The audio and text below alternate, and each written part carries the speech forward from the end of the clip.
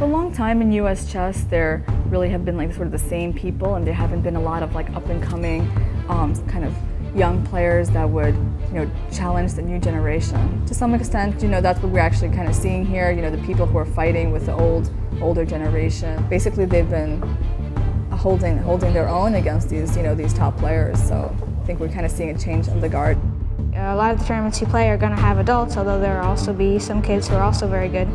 At a tournament like this, it doesn't matter because you're playing the best players in the country. Well, I'm very happy to see that we have a new generation of young players that are very ambitious, I would say.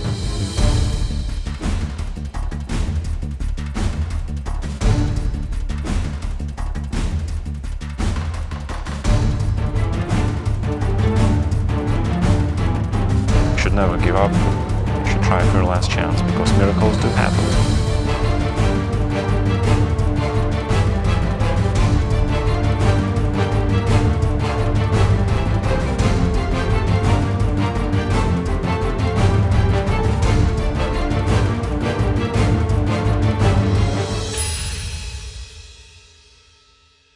It's just great for American chess that there are up-and-coming players who perhaps can become as good as me, maybe better in the future.